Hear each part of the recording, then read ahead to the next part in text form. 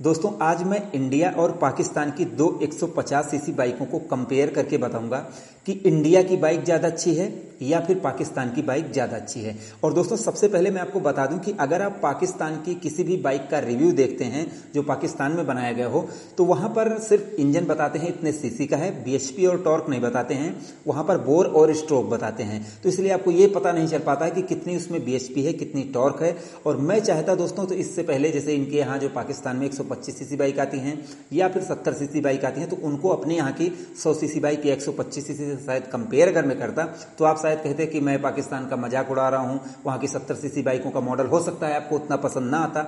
इसलिए मैंने सोचा कि मैं सबसे पहले 150 सीसी से शुरुआत करता हूं।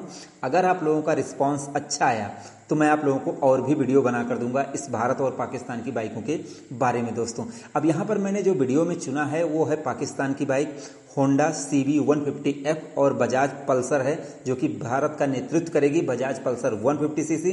अब चाहे आप स्टैंडर्ड समझें या फिर आप नियोन समझें। और दोस्तों एक चीज मैं आपको और बताना चाहूंगा, जो मैं पाकिस्तान की बाइकों के बारे में आपको बताऊंगा वो शायद आपको पाकिस्तान में शायद किसी ने ना बताया हो, क्योंकि यहाँ की कुछ बाइकों में और वहाँ की बाइकों में सिमिलरिटी है। तो इसलिए मुझे लगता है कि आप लोगों को ये वीडियो ध्यान से देखनी चाहिए। और अगर आपको ये वीडियो पसंद आती है तो लाइक और शेयर जरूर करें, चैनल को हमारे सब्सक्राइब करके बेल आइकॉन को जरूर दबाएं दोस्तों, जिससे हमारी आने वाली वीडियो की नोटिफिकेशन आप तक पहुंच सके। और इसमें मैं जो भी बताऊंगा वो बिल्कुल निष्पक्ष बताऊंगा। ऐसा नहीं कि मैं इंडिया से हूं तो इंडिया का पक्ष ले रहा हूं और पाकिस्तान को मैं नीचा दिखाने की कोशिश करूंगा, ऐसा कुछ नहीं है दोस्तों। मैं सिर्फ बाइक का कंपेयर करूंगा दोस्तों। तो दोस्तों कंपेयर की शुरुआत सबसे पहले हम मॉडल और डिजाइन से करते हैं। और आप लोग इंडिया की बाइक बजाज पल्सर 150 के बारे में अच्छी तरीके से जानते हैं, इसलिए मैं आपको सबसे पहले दिखा रहा हूं जो पाकिस्तान की बाइक है होंडा CB150F। आप सबसे पहले इसका मॉडल और डिजाइन देखेंगे तो इसकी हेडलाइट की बात की जाए तो ये भी काफी बेहतर बनाई गई है, टैंक काउल बनाए गए हैं बेहतर, और इसका ग्राफिक्स भी अच्छा है, मडगार्ड, ये सारी चीजें सही हैं। बट अगर आप इसके ग्रैब रेल को देखेंगे तो यहीं से इसका थोड़ा सा लुक खराब हो जाता है। ऐसा लगता है जैसे सामान लादने के लिए या फिर ज्यादा लोगों को बैठाने के लिए ये बाइक बनाई गई है। और बाकी 150 सीसी में अगर जैसे कि स्प्लिट ग्रैब रेल होते तो इस बाइक का लुक ज्यादा अच्छा लगता। और अब आप बजाज पल्सर देख रहे हैं, आप लोग बताएं कि आपको इंडिया की बाइक बजाज पल्सर ज्यादा अच्छी लग रही है या फिर होंडा CB150F ज्यादा अच्छी लग रही है। मेरे हिसाब से बजाज पल्सर ज्यादा मस्कुलर लग रही है। मुझे लगता है कि बजाज पल्सर का मॉडल ज्यादा अच्छा लग रहा है। हो सकता है आप लोग ये कहें कि मैं इंडिया का हूं तो इसलिए इंडिया का पक्ष ले रहा हूं, लेकिन आप लोग कमेंट में बताएं कि आपको कौन सी बाइक का मॉडल ज्यादा अच्छा लग रहा है। और दोस्तों अब हम दोनों बाइकों के इंजन को कंपेयर करते हैं कि दोनों बाइकों में किसका पावरफुल इंजन ज्यादा है दोस्तों। तो सबसे पहले मैं पाकिस्तान की बाइक के बारे में बात करूंगा। अब मैं पाकिस्तान तो गया नहीं हूं, लेकिन मैं आपको जो बताने जा रहा हूं वो बिल्कुल एकदम क्लियर बात है। अब सबसे पहले आप जो CB150F है इसके इंजन को अगर आप देखेंगे तो आपको ऐसा लग रहा होगा कि पाकिस्तान में बिल्कुल नया मॉडल बनाया होगा इंजन का। लेकिन मैं आपकी जानकारी के लिए बता दूं, अगर आप पाकिस्तान से मेरी वीडियोज को देख रहे हैं या फिर आप इंडिया से देख रहे हैं तो मैं आपको बता दूं कि इसमें जो हमारे यहाँ होंडा यूनिकॉर्न 150 आती है और पहले भी आती थी तो उसी का इंजन इसमें लगाया गया। हो सकता है हल्का सा मॉडिफाई किया हो, हल्का सा, बाकी मुझे नहीं लगता है, बाकी सेम टू सेम वही इंजन है। अब जैसे पाकिस्तान में बताते हैं उसका सिर्फ बोर और स्ट्रोक, तो मैं आपकी जानकारी के लिए बता दूं कि इस बाइक में 149.1 सीसी का single cylinder air cooled engine मिलता है, जिसमें आपको मैक्सिमम पावर मिलती है 13.14 बीएचपी की 8500 आरपीएम पर, और मैक्सिमम टॉर्क आपको मिलती है 12.84 न्यूटन मीटर की 5500 आरपीएम पर। पाकिस्तान में यह बताया जाता है कि इसका बोर है 57.3 mm और इसका स्ट्रोक है 57.8 mm। तो अगर आप जो होंडा की बाइक है इंडिया में उसका बोर और स्ट्रोक देखेंगे तो सेम बोर और स्ट्रोक आपको मिल जाएगा।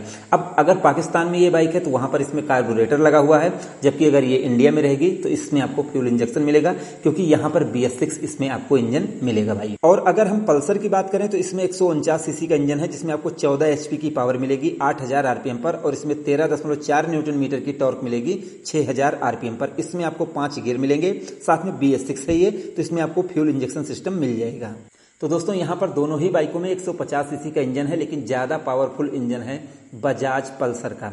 तो यहाँ पर ये तो हो गया। अब मैं थोड़े से और स्पेक्स आपको बता देता हूँ। कुछ और स्पेक्स की बात करें होंडा CB150F के बारे में तो इसकी सीट हाइट है 766 mm, इसका ground clearance 168 mm, petrol tank इसमें 13 लीटर का लगाया गया है, और इसका व्हील बेस है 1311 mm। और दोस्तों अगर टायर साइज की बात की जाए तो इसमें आगे है 80/118 का ट्यूब वाला टायर आपको मिलेगा, और पीछे इसमें आपको 90/90/18 का ट्यूब वाला टायर मिल जाएगा। और इस बाइक का वजन है 124 किलोग्राम। जबकि पल्सर की बात करें तो पल्सर में आगे आपको 80 117 का ट्यूबलेस टायर, पीछे आपको 190/17 का ट्यूबलेस टायर मिल जाएगा।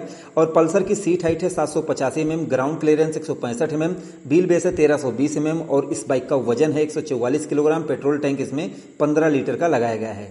तो दोस्तों यहाँ पर जो होंडा CB150F है उसकी सीट हाइट हल्की सी कम है, जिससे शॉर्ट राइडर अगर उसको चलाएंगे तो ज़्यादा बेटर रहेगी। बाकी उसका वजन भी कम है, साथ में उसमें ट्यूबलेस टायर भी नहीं है, तो यहाँ पर भी प्लस ही साबित होती है बजाज पल्सर। और दोस्तों अब हम सबसे ज़रूरी चीज़ प्राइस की बात कर लेते हैं कि कौन सी बाइक कहाँ पर कितने की पड़ेगी। तो अगर हम होंडा CB150F की पाकिस्तान में प्राइस की बात करें तो 2,19,500 रुपये पाकिस्तानी करेंसी के हिसाब से इसकी कीमत रहेगी, जो कि अगर आप इंडिया में इसको कन्वर्ट करते हैं तो लगभग 1,15,000 या 20,000 रुपये की ये पड़ेगी। मैं यहाँ पर ये कन्फर्म नहीं बता रहा हूँ, लगभग इतने की पड़ेगी। और अगर आप जैसे बजाज पल्सर को लेते हैं तो बजाज पल्सर में कई मॉडल हैं। अगर पल्सर 125 को छोड़ दिया जाए तो पल्सर में ही 3 मॉडल मिल जाएंगे, जिसमें आपको लगभग 1 लाख रुपए तक ये बाइक मिल जाएगी। तो पल्सर कीमत में भी कम है और पावर में भी ज़्यादा है। अगर यहीं पर हम माइलेज की बात कर लें तो माइलेज आपको पल्सर में लगभग 50 तक की मिल जाएगी। यहाँ पर आपको ये भी ध्यान रखना है कि ये काफ़ी वजन वाली बाइक है, इसलिए चलने में भी ये काफ़ी शानदार रहेगी। और रही बात उसकी, तो उसमें कार्बोरेटर है, तो वो भी आपको लगभग 45 से 50 तक की माइलेज दे सकती है। तो माइलेज में भी प्लस ही रहेगी, स्मूथनेस में, पिकअप में, हर एक चीज़ में मेरे हिसाब से बजाज पल्सर ज़्यादा बेटर रहेगी। तो यही इस वीडियो का निष्कर्ष निकला कि बजाज पल्सर हर एक चीज़ में पाकिस्तान की बाइक होंडा CB150F के से आगे है। अब मैं यहाँ पर ये कहना चाहूँगा कि हर कंट्री के हिसाब से कंपनियाँ बाइक को डिज़ाइन करती हैं कि वहाँ पर लोगों को क्या चाहिए, वहाँ पर किस प्रकार से सड़कें हैं, वहाँ पर हर प्रकार से ये बनाया जाता है। बाकी स्पेक्स के आधार पर मैंने ये सारी चीज़ें डिसाइड की है कि बजाज पल्सर ज़्यादा बेटर है होंडा CB150F से। तो यहाँ पर मैंने जो भी चीज़ें थी, अब इसके अलावा अगर आप कहेंगे कि भाई कोई और बाइक के बारे में बताओ, तो मैं एक ऐसी बाइक है जैसे जो पाकिस्तान की बुलेट है वो काफ़ी फेमस है। और अगर आप चाहते हैं कि मैं इंडिया की बुलेट और पाकिस्तान की बुलेट को कंपेयर करूं तो आप लोग कमेंट में ज़रूर बताएं ये वीडियो आपको कैसी लगी। हमारे इंडिया की बजाज पल्सर जीत चुकी है मेरे हिसाब से भाई।